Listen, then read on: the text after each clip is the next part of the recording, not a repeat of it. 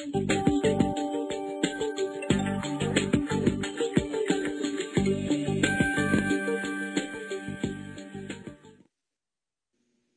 following series of slides gives an overview of common audit activities.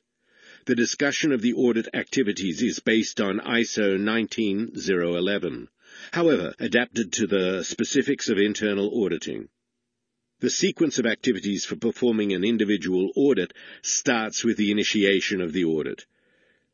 Based on the overall audit program, an audit is triggered either by the risk-based planning of internal audits or by another triggering input, such as nonconformities, CAPA follow-up, or a management decision.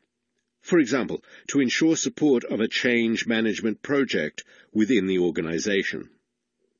Remember what was said earlier in this course regarding the inputs and outputs of an internal audit program.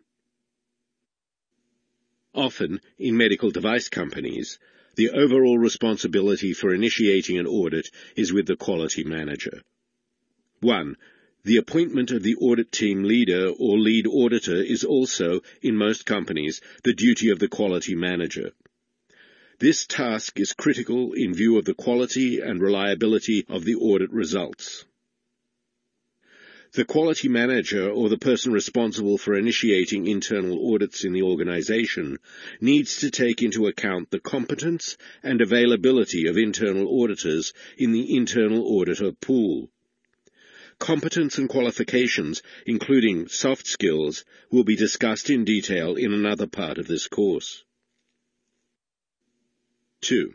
Definition of the audit scope is done by the quality manager, sometimes in consultation with the quality management representative, if required. The audit scope describes the extent and boundaries of the audit, such as physical locations, organizational units, activities and processes to be audited, as well as the time period covered by the audit. The audit criteria for an internal audit are mainly the documentation of the implemented management system, perhaps extended to specific subsets of external requirements, from standards or laws, as suitable for achieving the audit objective. The audit objective of the internal audit is linked to the triggering input for the audit.